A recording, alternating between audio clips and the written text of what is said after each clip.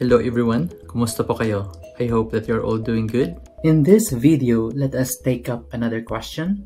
The question is it true that foreigners cannot inherit land in the Philippines? The answer to that question needs to be qualified. Under the law, the right to inherit is governed by the provisions of the Civil Code of the Philippines on succession. And there are two types of succession: testate or testamentary succession and intestate succession. By testate or testamentary succession, it means that you inherit because you are named as an heir in the last will and testament of the decedent or the person who died. By intestate succession, it means that the decedent died without a will, and therefore the distribution of his estate shall be governed by law. That means the identification of the qualified heirs and the amount of share that goes to each of them is based on what the law provides. This is the default setting, so to speak. Now, what does the 1987 Philippine Constitution provide? As a general rule, foreigners are not allowed to acquire lands in the Philippines. The exception is through hereditary succession. It means that foreign citizens cannot legally buy a piece of land in the Philippines. He cannot also be a beneficiary of a land donation in the Philippines. Whether by sale or by donation, a foreign citizen is prohibited by the Constitution from being a transferee of a piece of land. What do we mean by that exception? That is through hereditary succession.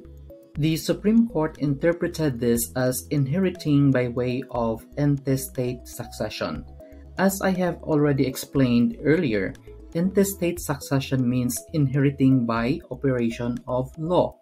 A foreigner is allowed to inherit land in the Philippines only if he is a legal heir of the decedent who died without a last will and testament.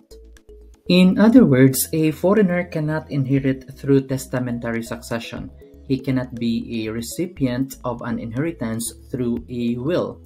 This is because if a foreigner would be allowed to inherit through a will, no one can stop a foreigner from buying a piece of land under the name of a Filipino citizen and require that Filipino to execute a will naming him as the sole heir. Or for that foreigner to buy a piece of land and to require the seller to just execute a will instead of a deed of sale. It will make it easy for people to circumvent the law.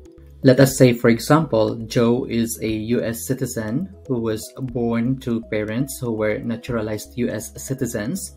Both his parents are deceased and Joe is now residing in the US. Joe's grandfather, a Filipino citizen, and a registered owner of a parcel of land in the Philippines, just died of cancer.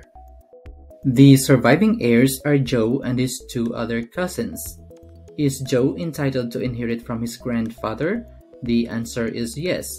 Even if Joe is a foreign citizen, he is entitled to a share in the inheritance because he succeeds through intestate succession. And because of that, Joe becomes a co-owner of that real property in the Philippines. Let's take another example. Let's say Damien, an Australian citizen, married Liza, a Filipina.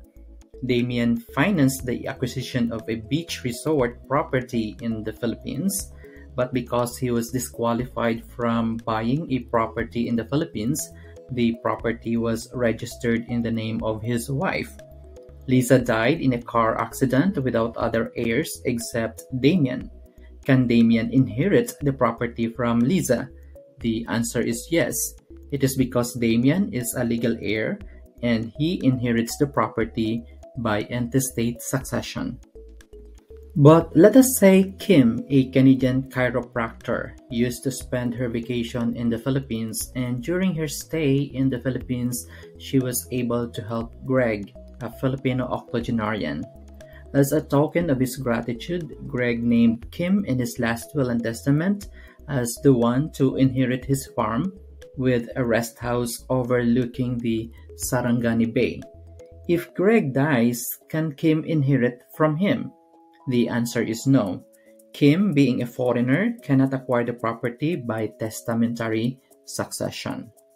I hope that these examples have made this matter clear. I hope that you have learned something from this video. Please feel free to share your thoughts in the comment section below. Always remember, ignorance of the law excuses no one from compliance therewith. I will see you in my next video. Ingat po kayo.